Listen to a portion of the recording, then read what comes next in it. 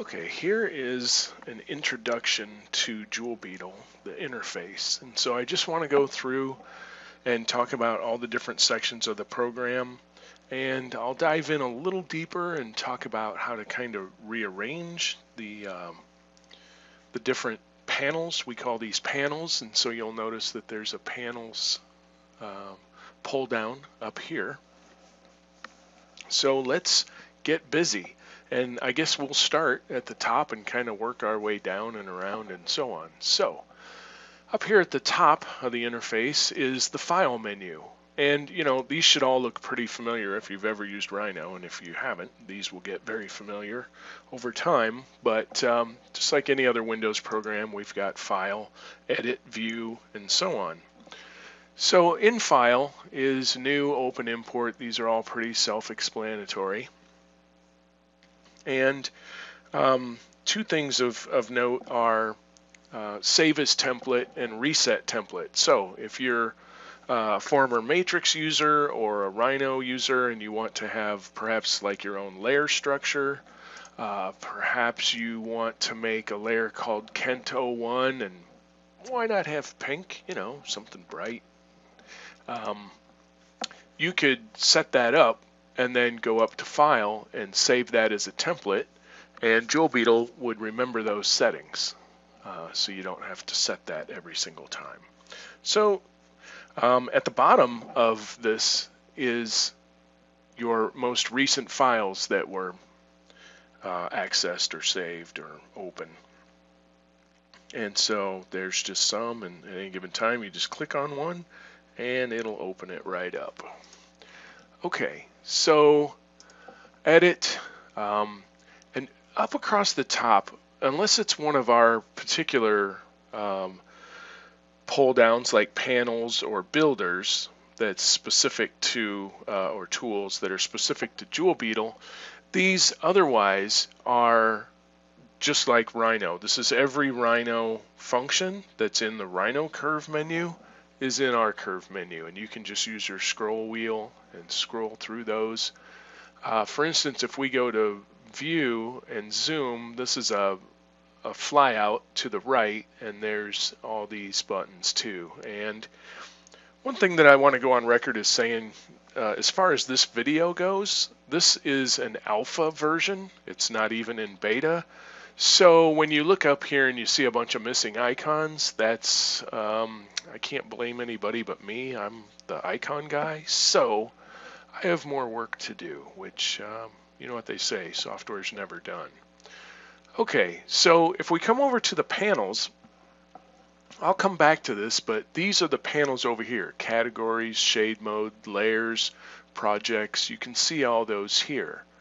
You can also save different layouts, so you can mix the layout up and save that current one and then load the current one. And we have a couple layouts that we've done, so you can switch from layout 1 to layout 2. These actually are the same right now. But if you get it really messed up, and maybe I'll mess it up and show you, you can hit Reset Current Layout, and it will put it back to the way that we expect it with JewelBeetle. Okay, I'm just playing around while I'm talking here with the projects section, which we'll get to in a moment. Okay, so those are all the pull downs up here. If you come down to help, of course, you can click on About and see what version of JewelBeetle you're running. This is 0.5, so it's alpha. I'll even tell you real quick what this means. This 0.5 instead of 1.0, which will be the first version. This is the year, 23. This is the 106th day of the year, so that's what build this is. And then this is the number of builds that day, 1008. Might be 2, 3, 4. Here's our company name, and here's the version of Rhino that is currently being run in its long form. Down here you can see the same number here, so at a glance you can always see what version you're on. And we put the SR version here so that you can see that too, version 7 SR28. All right, and I have five licenses. I should sell one of those. Okay, so there's that. There's also other things as far as troubleshooting goes. We have a forum. Hopefully it'll be a very active forum. And there's a tutorial section which takes us to our YouTube channel. Okay. And so online help, view log files. If you're having some sort of problem and we can't quite figure it out, chances are it's in a log file. And of course I clicked about, and that's how I got here. Okay, let's move on. On the left side of the menu is OSNAPs. Okay, so we have all the different OSNAPs, knot, vertex, point. These are all pretty. And here's the overall on-off. So there are the OSNAPs that were active and are still selected. And then if we click this and turn it back on, those are still selected. Next to that is construction. So we have project to C-plane, planar, ortho, and then we have smart track, history, and history purge, so that you can get to those real quickly. Up here, here's grid snap. If you turn that on, you can just go in and pick which amount of snap that you want for that. And then these are the common tools that we feel you use over and over again. So there's join, split, trim, move, mirror, rotate, finger rail. Use a lot of those. Explode, edit points on, control points on, direction, or the dir command, a center command, and then duplicate, which is the Rhino command. Copy, but I prefer duplicate because that's what it does. Okay, beneath that is a ribbon of the current category that you're in. So the categories are here: curve, surface, solid, transform, gems, and then the rest of these down here. You can read them, I probably don't need to. So if you click on one of these categories, then the ribbon will switch up here and go to whatever section you're in. Now, again, at the time of making this video, under setting, we don't have a head builder yet, but we will. And so there's only 3 buttons in here, but watch for that to keep getting bigger and bigger as time goes on. Okay, here's tools. Quite a few tools, kind of running out of space. Same with curve, we're almost out of room there, at least on 1080p. All the cool dudes with billboards for monitors have plenty more room. Okay, so that's the categories section. To the right of the common is command history. So let's go over here and we'll click on circle, and I'll make a circle. And then we'll click on surface, and I'll make a plane. And then we'll go to solid, and there's a method to my map. Oh, I'm going to make a donut because I always make donuts. And you'll notice over here under command history, I clicked on circle, I clicked on plane, and I clicked on torus. And so we just populate your latest buttons. And that really is handy because it keeps you from having to bounce back and forth from category to category if you're doing a lot of the similar work. So if you click and draw a line, and then you're going to use line a lot more, and you're kind of working over here and you want another line, you can just come up here and click on line. If you happen to right click, okay, which the right click of this is line both sides. Okay, so you'll notice that if a function has been determined that it has a good left click, right click, then we show that on the quick tip here, the tool tip. And then we'll do line both sides. Well, what's cool is if you come up here and right click again, then it will repeat that right click All right, so these work the same as here. Okay, don't be stealing my designs. This is my work in progress. Okay, below the categories are the shade modes. So depending on how you want this to look, okay, there's plastic and an outline. So there's ghost mode. So there's our display modes right here. And beneath that we have the layers command, or panel rather. So we went ahead and made the layers menu, I feel, a lot easier to navigate through with, compared to Rhinos. And over here you make the current layer, and it's indicated by the yellow, or you can click on the color. Whether you left click on the color or the name, that'll make that layer the current layer. We have hide and show. Okay, and I'll do videos where we really drill down and learn how to use this specifically.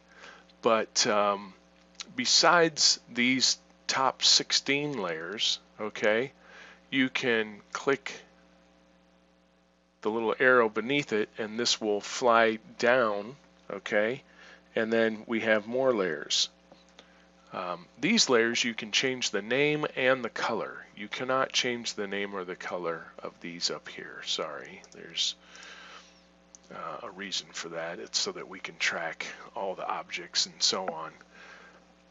This might be a good time to introduce the gear. So the gear right here is preferences, and each different panel has its own gear if it's applicable. Or you can come over and hit the universal gear and get to the same place right down over here on the right. Okay, so if we click on the gear, then one thing that I want to show you is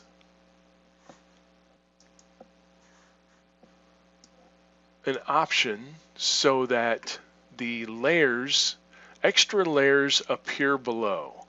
Now, if this is checked, then the extra layers appear below the layers menu. If I uncheck that, then they fly out to the right. So let me hit save, okay? And now you'll notice that instead of the little triangle being down here, it's over here. And so it just flies. This is personal preference. You might want these to fly out, make this your current layer. When I click out here, it's gone. And now I'm on the cool Kent layer. And if you're doing a lot of layer work and you want this to stay out because you're using a lot of these, you can also pin this layer, okay, or this fly out, and it'll stay. And then you can do your work, maybe, select this, make a new color, put that on this layer, and so on. When you're done, if you just click the pin again, it'll disappear. Okay, beneath the layers menu is the projects, and there's a video that shows every single button and every single function of this, so I'm not going to get into it too much, but let's go ahead and delete that. If you click the blue button, this flies out and you can select from all the multitude of project titles that you'll have, okay? And you can change the size of the thumbnails so that you can see things easier and so on.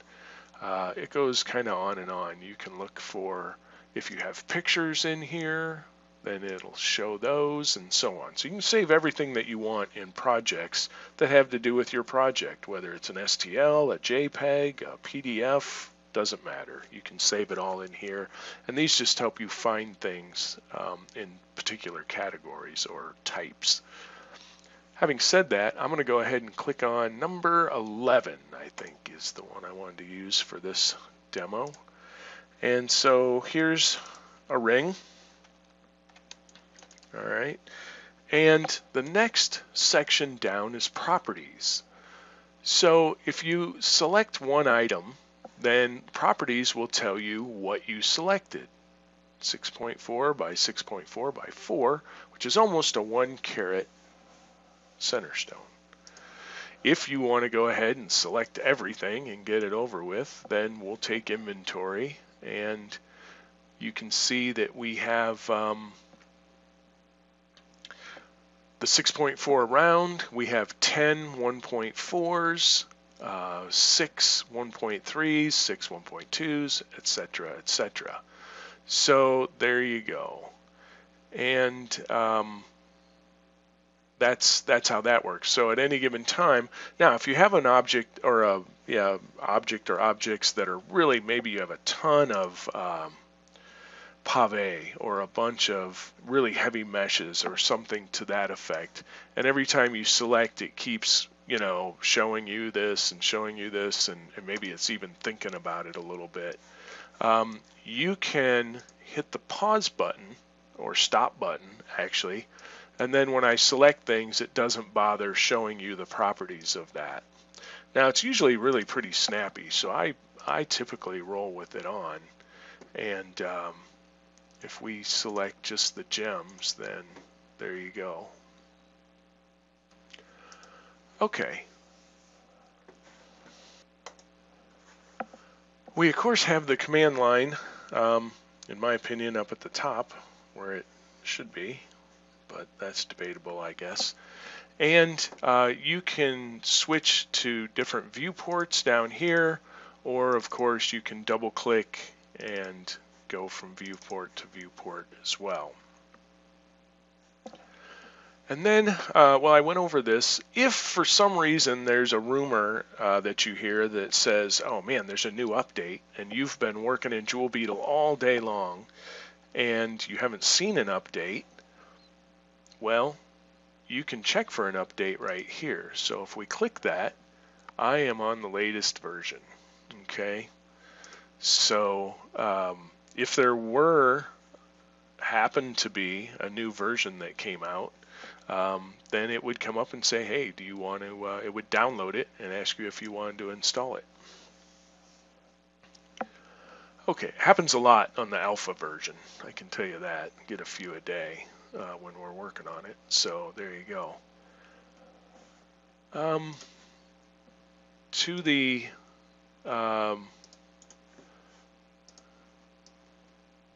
To the right of that are coordinates, X, Y, and Z for this particular line, and so you can see those changing. I honestly don't use this too much, but some people do.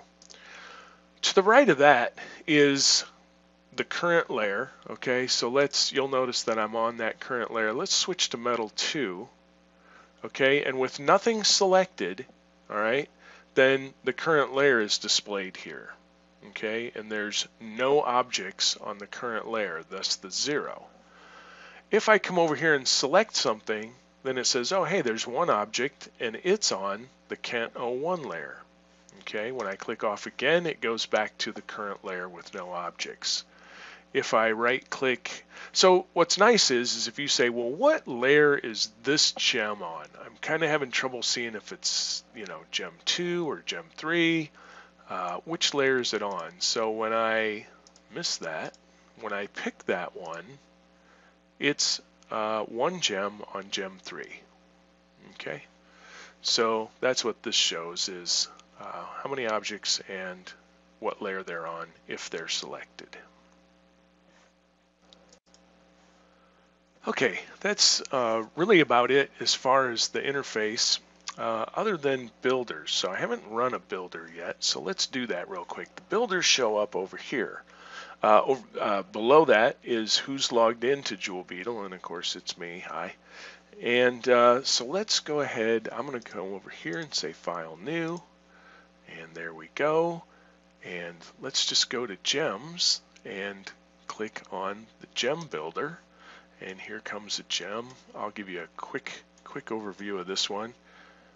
You can just slide the slider and pick whatever size you want, or type. If you want a 5mm, type 5, and then we maintain the percentage of an ideal cut for rounds, and there you go.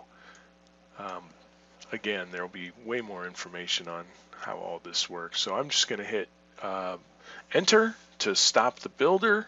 Okay. And then if we come over here, we of course have the good old F6 menu.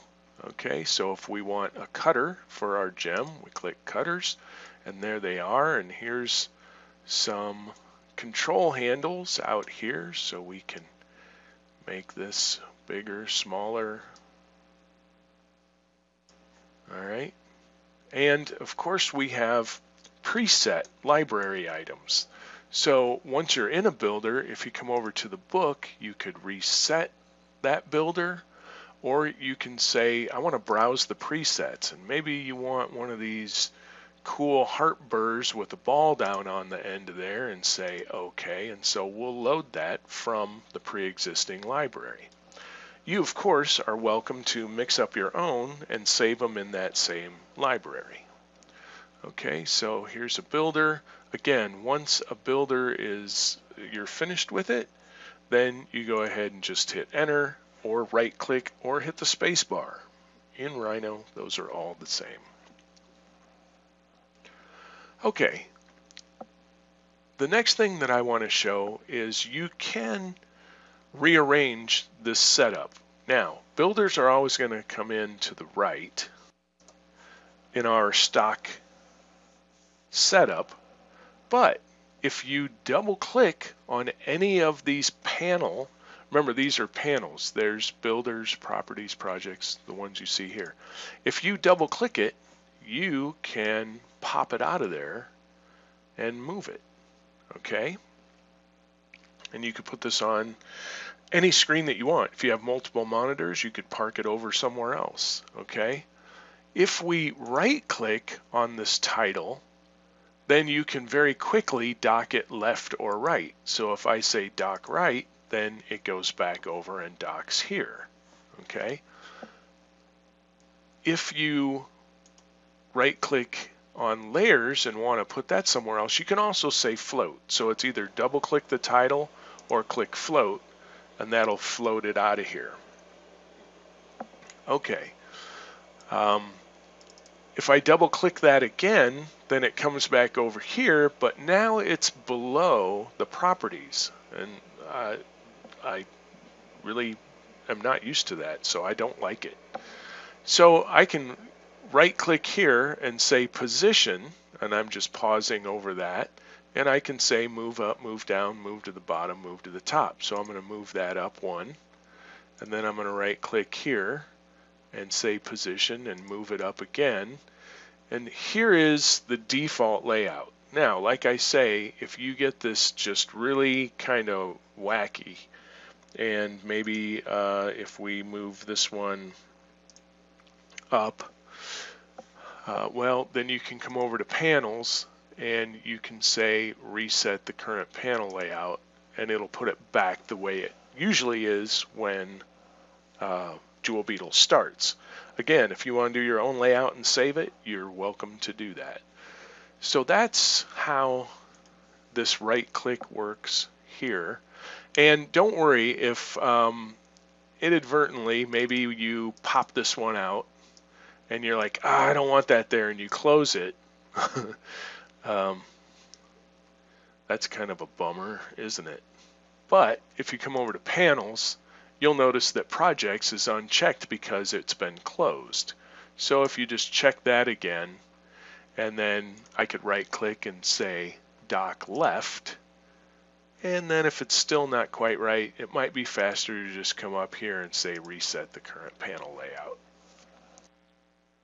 All right, in the last little bit of this video, let me go ahead and get rid of this. I just want to talk about some of the features that we have added to JewelBeetle that are our own unique features as far as that goes. So besides, the typical Rhino functions, curve, surface, solid, let's go ahead and talk about in transform, we have auto flow, which is like flow along surface, only much more powerful.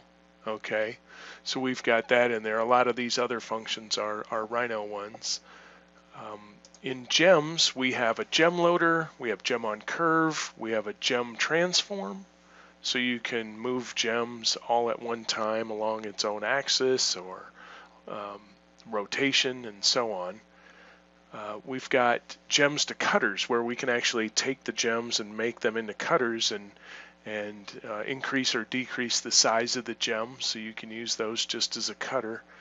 We've got a gem map, so when your design is done, you can map that out.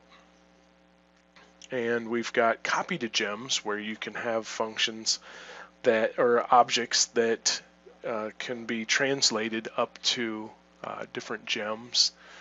And we'll have videos on every single one of these, so make sure you check back at our YouTube channel so you can see all these. Here's a gem outline.